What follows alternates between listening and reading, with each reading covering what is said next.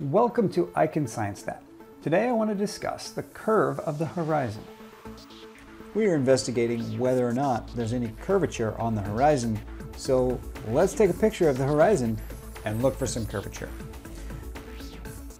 This image was originally posted by a YouTuber who went by Rory, but he no longer posts and the channel is not active anymore. The image is still available, and this is an excellent example. What we're looking for in a photo like this will be a very clear horizon. We don't want haze or clouds or mountains obscuring the nice straight ocean horizon. We also want as wide an angle as we can get. We don't want to zoom in on a distant horizon because a zoom will limit the amount of curve that we see. It will limit the width of the curve. To see more bendiness, we want a wide curve. Now, when we use a wide angle lens, we have to watch out for distortion caused by the lens itself. We want to know, is the curve caused by something truly there in the image, or is it caused by the light passing through the curved lens of the camera? So what Rory did was he set up these two straight beams, one above and one below the horizon. The idea here being that if there is any curve caused by the camera, we will see these red beams will get distorted by that. On the other hand, if the curve is actually there on the horizon, we should be able to see a difference in curvature between the water horizon and those red beams. So he took this photo, and this, if I understand correctly, is at about 500 meters altitude, which is plenty high to see some curvature if there is any. But we are talking about a very tiny amount of curvature. So when we look at this image, it looks pretty straight. I mean, he managed to cram the horizon in between those two beams there, and there isn't a lot of space in there. So we're going to have to really zoom in on this image and count pixels and see if there's any curve at all. I'm going to do image, scale image, not proportional, and let's take it to 1/10 of its original width. So from 4,000 pixels across, we'll go to 400 pixels across. So here we go. Boop. And let's take a look and see what we get. In order to compare whether this is truly curved or not, let's use the software to generate a perfectly straight line across the horizon, and we can compare and see. Indeed, I think it is pretty plain that the horizon is curved. This is the endpoints, and the horizon bumps up in the middle. How about these red beams? Are these red structures, are they also being curved? Remember what we were worried about? Perhaps the camera caused the curve. And if that's the case, then these red beams should also be curved. Let me use the same technique. I'm going to just drop a straight line all the way across the image that is matching up with the left, the red beam on the left. So there you go. I'm going to call that a straight line. Are the beams curved compared to that line? I'm going to say no. There you go. No, that looks pretty straight to me. The curve is in the water and not in the beams. Perhaps the image manipulation that I'm doing here is what's causing that curve.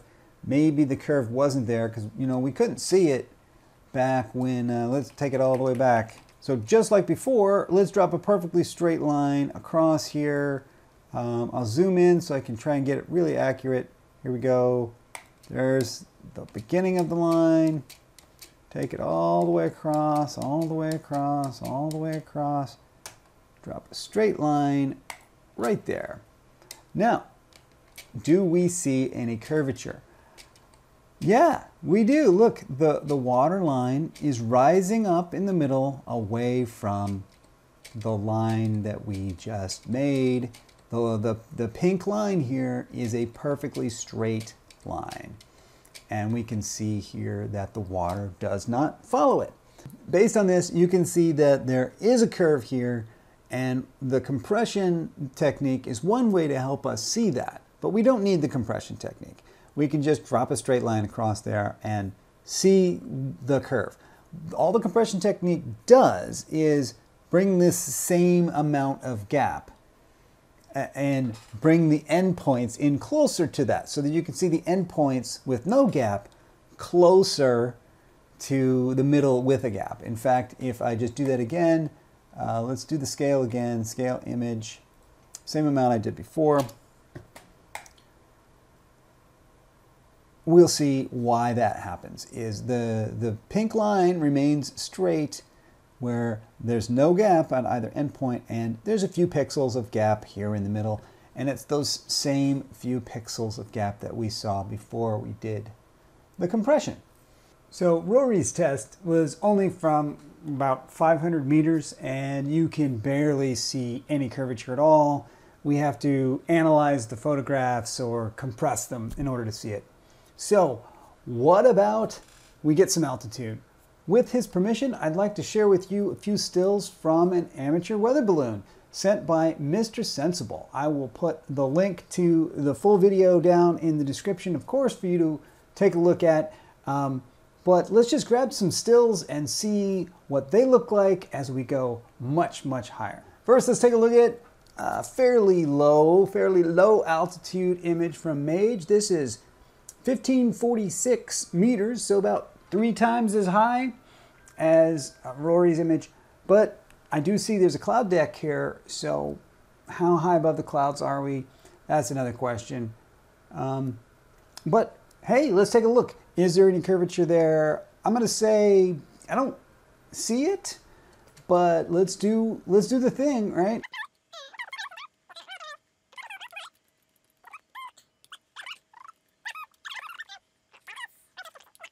Do we see any curvature? Nah. I'm gonna say not really. So at 1500 meters, looking at the cloud deck, looks to be that those clouds are very close to eye level. Let's go a little higher. Let's go to, this is 13,574 meters. We still have clouds, but now the camera should be well above those clouds.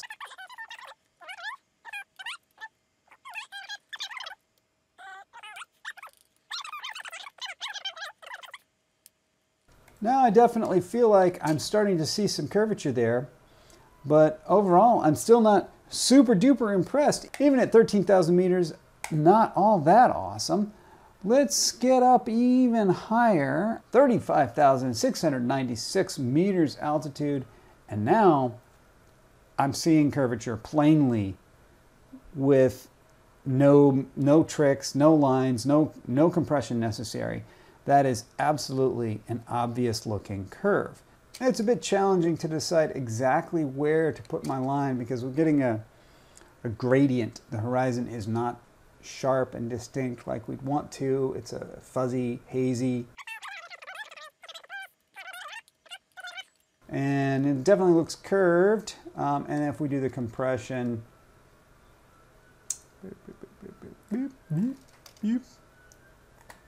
go. And, you know, yeah, super duper curve. That's the curve right there. Maybe that was a little subjective because this is definitely sort of a gradient. And it's hard to say, are we being fair with exactly where we're drawing this line? Let's try to be a little bit more specific about it. If I just crank the contrast up, I can have it essentially, it'll posterize into these three bands of color there, and that'll create our horizons. Now the computer is deciding exactly where the lines are, and I think we can absolutely agree now those are curves.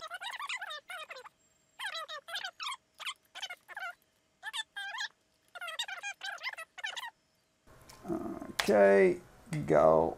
And there you go. That is an extremely obvious curve. It was visible before we did the compression. It was visible without the line.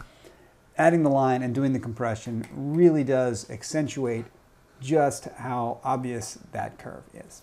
Maybe you're thinking that, that this curve that we're seeing here is caused by lens distortion. If that's the case, then we should be able to compare with a lower altitude image. Let's go with this one. And we should see the same amount of lens distortion in those two.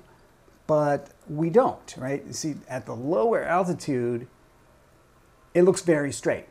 But then when we go up to a higher altitude, it looks distinctly curved. People have asked, you know, oh, you ever done that for yourself with your own pictures? And yeah, you know, of course I have. Okay, so here's a shot out of an airplane that I took.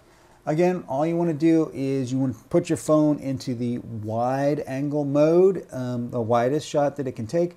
Put that phone right up against the glass of the window and take a picture where the horizon is as close to the center as you can get it.